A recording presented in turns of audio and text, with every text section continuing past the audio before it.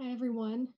My name is Vina, and along with Kelsey, Christina, Michelle, and along with Kelsey, Christina, and Michelle, I'm part of this year's Anatomy Memorial Planning Committee. We want to welcome you on behalf of everyone on the committee and in our class, and we want to thank everyone for joining us. Just a couple of logistical things before we get started. We want to remind everyone to please keep their microphones muted at all times, as we're going to be hearing from various speakers. And we also want to encourage everyone who feels comfortable to do so to turn on their cameras so we can feel like we're together, even though we are apart, unfortunately. We will be recording this evening for distribution to the family, so please keep that in mind when it comes to turning your camera on. And finally, we also want to remind everyone really quickly that due to some logistical concerns, we won't be going into breakout rooms at the end of the program, but instead we'll be concluding the evening with some special messages from the families of the donors. So without further ado, we'll begin the evening. We're really thankful that in a year filled with so much hardship, we're able to gather together virtually with faculty, administrators, and students from both the first and second year classes of medical students here at Robert Wood Johnson. And we also want to extend an especially warm welcome to all the family members in attendance tonight. The memory of your loved ones is something we will carry with us for the rest of our careers. While the COVID-19 pandemic greatly altered how we started medical school this year, the anatomy lab was luckily one tradition that remained. As we began school virtually, we met all of our classmates and professors through a computer screen, but when we had the opportunity to go into anatomy lab, it was our first opportunity not only to meet our peers, but care for our first patients together. And this ultimately fostered such a great sense of community among us, and we're profoundly impacted by each moment we got to spend with your loved ones. Each week in anatomy lab, many of us explored the intricacies and complexities of the human body firsthand. Even those students who spent their semester remotely were able to gain a wealth of information from the donors. And although our time in anatomy was brief, the faculty provided us with an amazing opportunity to explore our future careers through the lens of each unique donor. The class of 2024 is eternally grateful for the opportunity your family members have afforded us. The lessons they have taught cover more than just the structure and function of the body, but also the silent curriculum of the human connection and responsibility to the patient. With each block of our coursework, we build upon the foundational knowledge gained in our anatomy course. And as we grow into physicians and caretakers, we will always remember our first patients, the people we cared for and learned from. As a small token of our gratitude, our donor families will be receiving a pin of remembrance as well as wildflower seeds. And so our hope is that this can serve as a reminder of our ability to blossom into future doctors because of your loved one's generosity. We hope that these, in addition to this collection of student reflections and messages from family, can begin to convey our thanks. Tonight, we'll be hearing from some of the students and faculty who have shared reflections with us on their experiences with anatomy. And more reflections will also be included in the booklet that we'll be sending out after the ceremony as a memento of the evening. We'll also be hearing from Dr. David Seiden, one of our anatomy professors, and we'll be concluding the evening with some memories of our donors from their families. We will now begin with a short video presentation from the New Jersey Honor Guard in honor of those donors who served in the United States Armed Forces.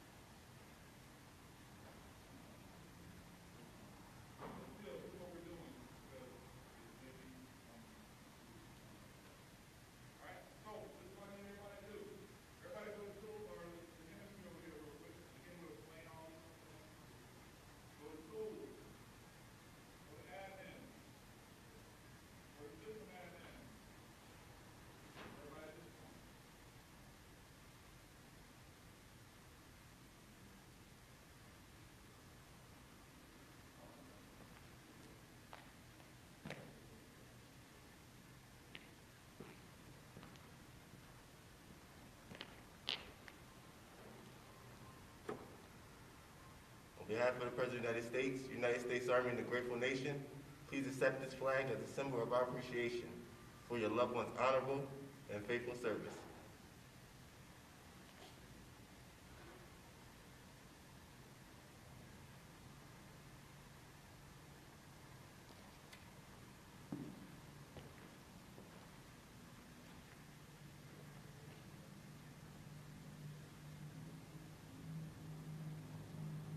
Order, arms.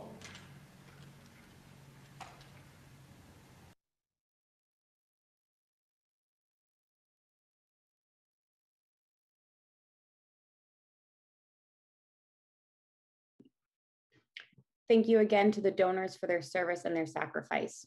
It is now my pleasure to introduce Dr. David Seiden, Professor of Neuroscience and Cell Biology here at Rutgers, one of the faculty members of the Structure and Function program who has been teaching for 50 years now.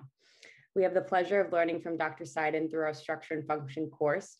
His reverence for the subject matter and the donors who make the course possible set the tone for day one. We're so happy to introduce him.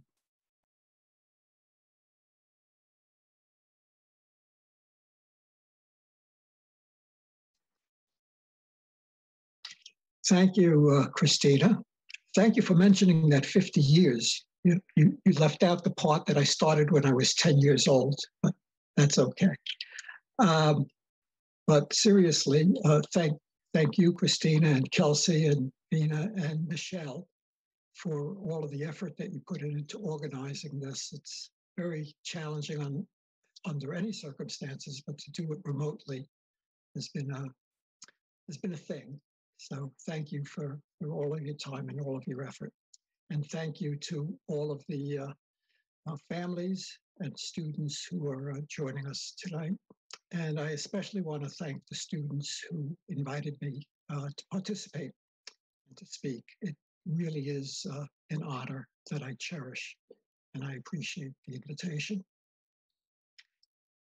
So I would like to begin by reading a brief piece that was written by a medical student at the University of Buffalo and has been included in their memorial service every year since 1999.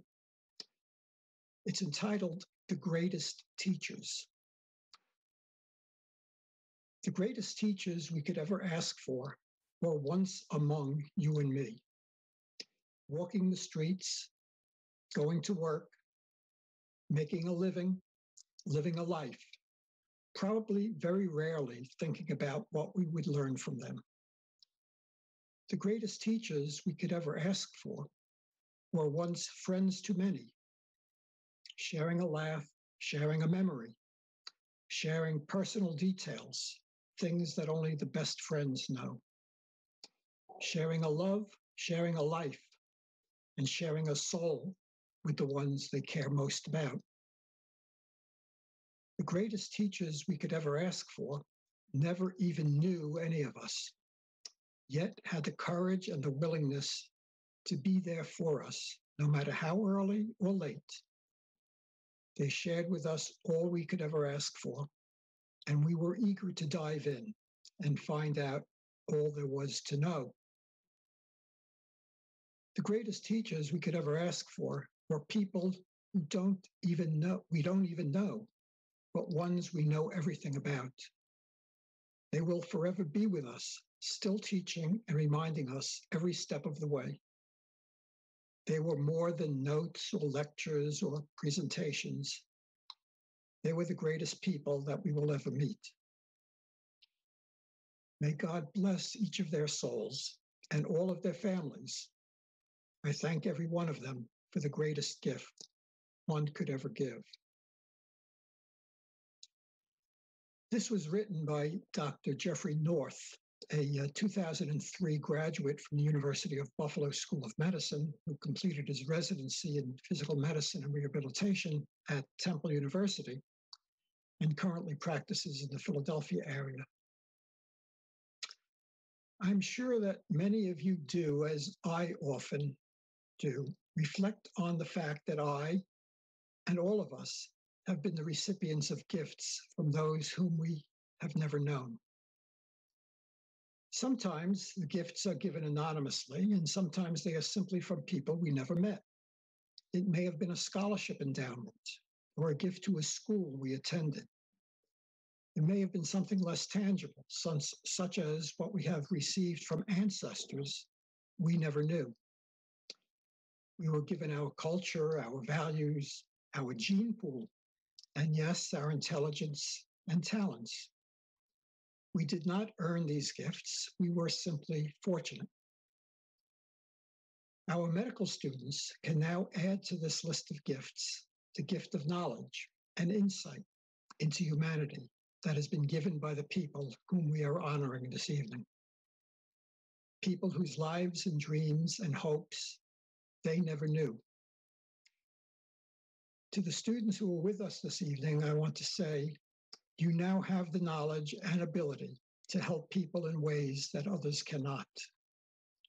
You can do this because you stand on the shoulders of those whom you never met, who gave you this most generous gift and allowed you to pursue a career in healing with skill and compassion.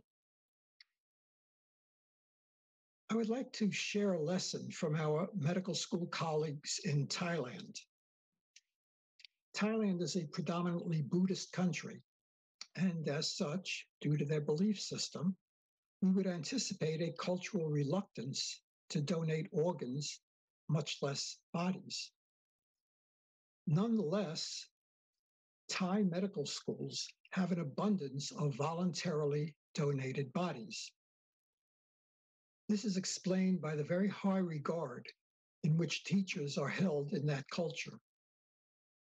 Thai donors are granted the esteemed status of Ajahn Yai, which translates to great teacher. Thai medical students enter into a relationship with their Ajahn Yai. That is the familiar student-teacher relationship. The students always refer to the donated body as Ajahn Yai, great teacher, never as Sa, the Thai word for cadaver. Thai students interact with their Ajahn Yai in the same way that they do with their other respected teachers. They know their names, they greet them with the traditional bow, they pray for them at their temples, and they sometimes bring them flowers. Although our culture and traditions are different, I know that you all understand the special gift of knowledge that you have been given by your Ajahn Yai, your great teacher, and the special position that this has allowed you to assume in our society. This special position carries with it not special privileges, but rather special responsibilities.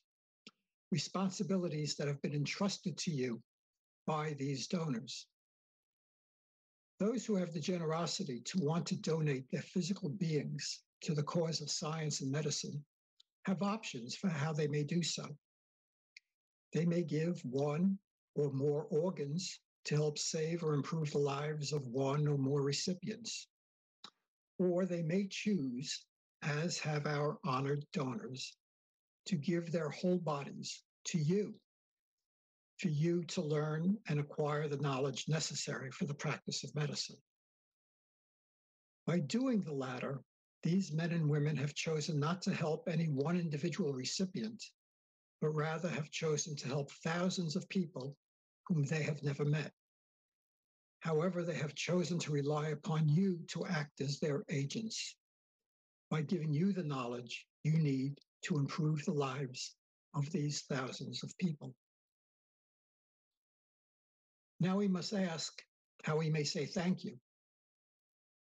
I suggest that the sincerest of all thanks would be for you to never forget from whence came your knowledge and your opportunity, and for you to use your knowledge and skills with compassion and humanity to help improve the lives of the heirs and descendants and neighbors of these generous people, and to live the altruistic life demanded by the profession of medicine, and to always place the welfare of your patient above your own. I would like to conclude by quoting a brief passage from a book published in 2007 entitled Body of Work, written by Dr. Christine Montrose. Before attending medical school at Brown University, Dr. Montrose was a writer, poet, an English teacher. Having earned a Master's of Fine Arts in Poetry, she published this book when she was a resident at Brown University. She is now an assistant professor of psychiatry and human behavior at Brown and continues to publish books and articles. In 2015, she was named a Guggenheim Fellow in Nonfiction. In the book, she writes about her experience in her anatomy class when she was a medical student. As a first-year student, she would go home every day after anatomy lab and journal her thoughts. She writes about her cadaver, whom she and her lab partners named Eve. Near the end of the book, she writes, and I'll quote, "I think about the vast amount of knowledge I have acquired. When my mother called me to tell me about the surgery on my grandfather's leg and said femoral artery bypass, the femoral artery I pictured was not my grandfather's, but Eve's. I have never seen my grandmother's right middle cerebral artery that occluded to leave her left side debilitated, but I have seen Eve's and can picture its precise path and the brain matter it nourished. Truly, when I listen to any patient's heartbeat or lungs, or feel for someone's liver or pulse, or find tendons to tap with my hammer in order to test reflexes, the structures I picture beneath the skin are all of them, Eve's. I cannot begin to know what led Eve to give me such a gift. What I do know is that she neither knew me or knew anything about me, and yet she bequeathed to me this offering that has formed the foundation of my ability to heal. My hours with her neither cured her nor eased her suffering. The lessons her body taught me are of critical importance to my knowledge of medicine, but her selfless gesture of donation will be my lasting example of how much it is possible to give to a total stranger in hopes of healing. That lesson, when I am called upon to treat a critically ill patient, is the lesson I hope beyond all else to have absorbed." That's the end of the quote. I know that every medical student can identify with these thoughts. Not all of us have the literary talent to express these thoughts as well as Dr. Montrose, but we all have the ability to live the lessons in humanity that our donors have taught us. Doing so will be the sincerest expression of thanks that can be offered. Thank you all very much for your attention.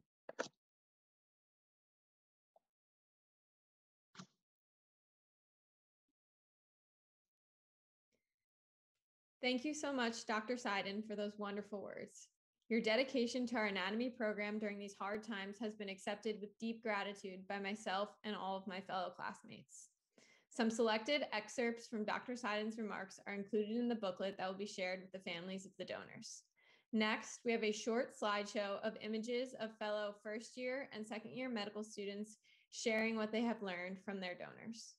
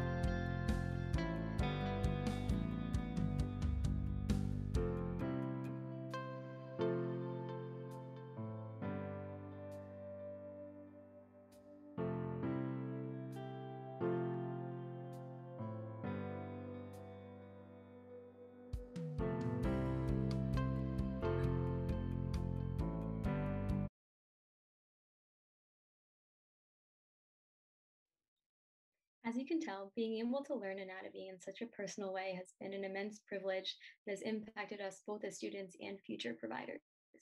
We'd now like to follow this up with some spoken reflections from our classmates. We'll be starting off with a piece by first-year medical students Adrian and Uri titled Old Friends, presented by Adrian.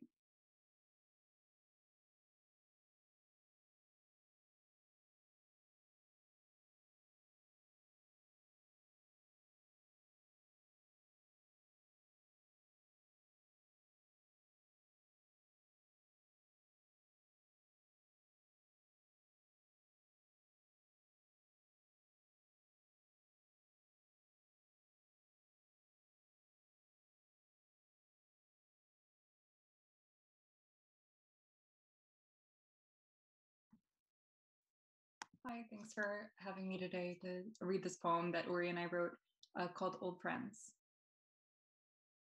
The mists of spring are wiped away like tears from a wistful eye. New, a shiny leaf unfurls, tip holding on to the stem. Grasping, like a small hand reaches around the thumb of its mother. Gently, like we hold an old friend's hand for the first time. Thankful for knowledge passed on, which we will forever hold, close to our chest, between the ribs, presented to us before we even knew what the world promises. But none could match the vastness of summer, ocean's endless water reaching the horizon, trees exhaling across the forest, spreading their leaves like wildfire. Sun-kissed fields once planted, now swaying, bent over books, studying, learning. We stand wide-eyed, bracing against the infinite knowledge of summer, wading through overwhelming details to find our old friend waiting open-armed, in the same place they always were, as we discover what we're made of and made for. Fall tiptoes its way in, reminding us that summer is one of four. One last time, we hold an old friend's hand, as the leaves fall away in brilliant reds and oranges revealing their veins, once covered by summer greenery. And the trees stretch their limbs, ready for their long rest, content with knowing that they've given what's needed for the next to grow and flourish. Though winter's wind comes round again, we know we're not alone. Despite a frost, not all is lost as seeds will sprout once more. For tulips are not the first buds of spring despite the frost, but because of it, peeping their heads and sleepy eyes into a world of possibility. Thank you.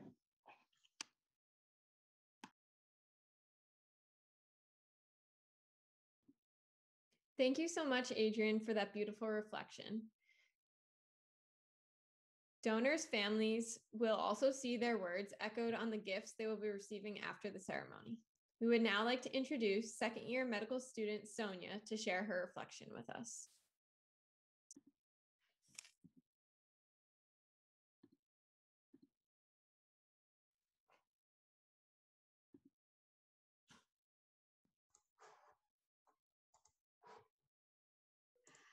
Hi, everyone. Thank you so much for having me speak. I just wanted to share a poem reflecting on how my time in the anatomy lab really taught me a lot about what it means to be a human being and taught me about myself as well. So without further ado, I will continue with my poem, An Anatomic Sense of Identity. Who are we? At our core. Every course, every organ system, every religion, every culture, every patient, every cell even tells me differently. I turn on the television, a vain attempt at avoiding the question, as stories of protests remind me that some still try to reduce us to not even the number of melanocytes, but rather the sheer amount of melanin granules in our skin. As though a simple histological slide could even begin to explore the depths of who we are. Some think more and try harder. They say who we are is in our brain, our heart, our breath. I ask you, my donor, who lies before me, your heart is no longer beating. Your mind does not light up our MRI machine. Even as we peel your skin and your fascia away and see a version of you that even you yourself wouldn't be able to recognize in the mirror, you still remain unapologetically you. You are you, without the skin, without the beating heart, without the functioning brain. You are you. And of that, at least, I am positively sure. So when I ask you who I am, when I don't know, will you share with me the secrets of where I should cut to find our anatomic sense of identity? Right? Thank you very much. And I still haven't figured out where to cut to find our sense of identity. Thank you so much, Sonia, for your beautiful words. We will now hear from Jen as she shares a reflection on her time in the anatomy lab this past fall.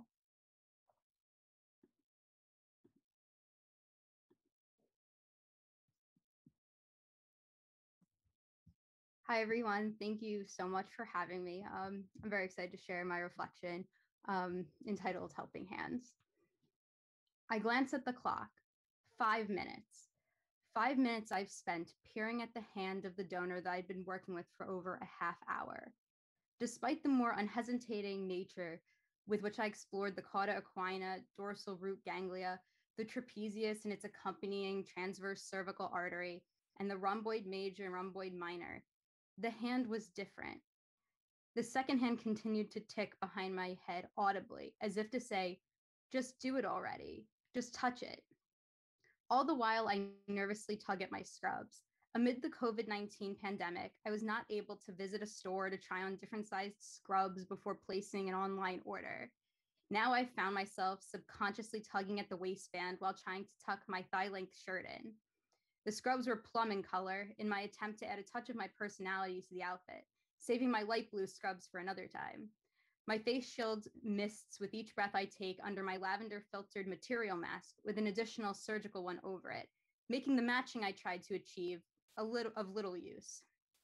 And while these masks could prevent COVID-19 from penetrating, the barrier is no match for the smell of embalming fluid. Why, I think to myself, isn't the hand just another part of the body? Why can't I touch it? Just touch it. The clock approaches 7 minutes. I have been still. Something is sacred about the hands. When we touch each other's hands, we're creating a deeper connection. As a first responder on the back of an ambulance, I've held patients' hands when they were in pain to let them know that they could cry if they wanted. My sister, my cousins, and I used to skip down the street while playing outside holding hands. I have kneaded challah dough with my hands alongside my grandmother as she passed down her sacred longtime family recipe. We connect with each other with our hands, through the toughest of times to those of pure joy. In the following weeks of anatomy lab, we would continue to maneuver through the human body, but through it all, no experience felt as out of life as that of the hand. Could it be the fact that we do not think about our large intestine every day? Do we not communicate through our livers or express love through our pancreas? Snapping my conscious back to the patient in front of me, I take a moment to picture the patient's family all around him as he passed away. The love they shared as he took his last breath, making sure he knew that he was loved and supported through his passing. I picture his family giving their last hugs and kisses, holding his hand for the last time. My mind wandered to imagine the life he had before his passing. Maybe he was a lawyer. Could he have been a teacher? Or maybe a sports coach for his son? A loving father and husband? I wonder if I was the next person who would touch his hand after his passing. A stranger, yet one who has put so much thought into who he is and what his story had been. These thoughts consume me before I have the courage to hold his hand for myself. I take a deep breath, choke back tears, and then touched his hand without thinking any longer. My gloved hand feels the creased palm that is yet to be dissected for the following week's upper limb lab. Each fingernail was hard and smooth, an extension of each finger. My heart settles back into my chest from what feels like my throat, and I feel my pulse slow down. While the patient could not physically respond to me, I feel like I knew the patient more personally now. At that time, with no understanding of the muscles, the hand, the nerves that innervated it, or any of their blood supply, the anatomy was second to the human. Never will I know more about this patient, but I do know that he helped me in many ways. As my first patient in medical school, it was through his generosity that I can now point to that artery and say for certain that it's the gastroduodenal artery. And for that, I'll be a much better physician. However, more importantly, it grounded me in the knowledge and life of each patient outside of the walls of my office, or operating room, or emergency room, wherever my path takes me.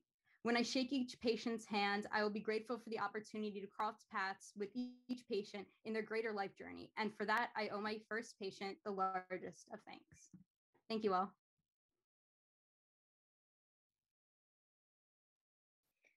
Jen, Thank you so much for that. We now want to take the time to share some personal testimonials from the family members of our donors.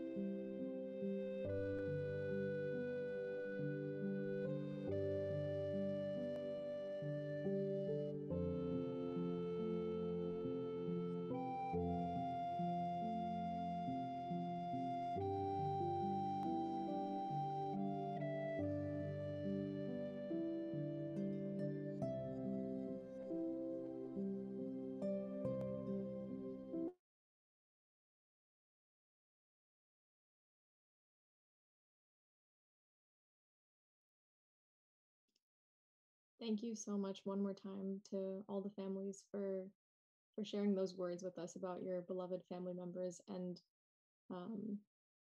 yeah, I have no words. It's just it's such a privilege that you were able to give us a glimpse into who they were, and we're really grateful that you've given us a small opportunity to know them as you did. So we want to take one final moment of silence together to honor those who have passed.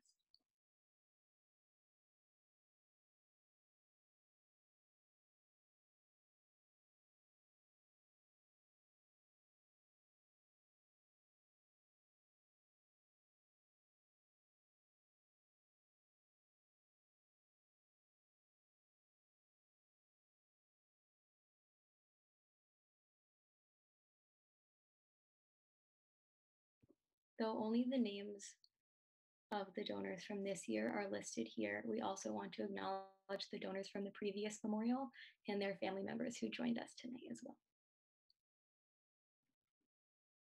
With that, our memorial event for this year is coming to a close. We want to extend our thanks to the faculty and staff of the Anatomy Program and Anatomical Association, including Dr. Grace Enfield, Dr. David Seiden, and Rebecca Santiago, as well as our classmates who helped make this event possible despite the limitations of being on Zoom.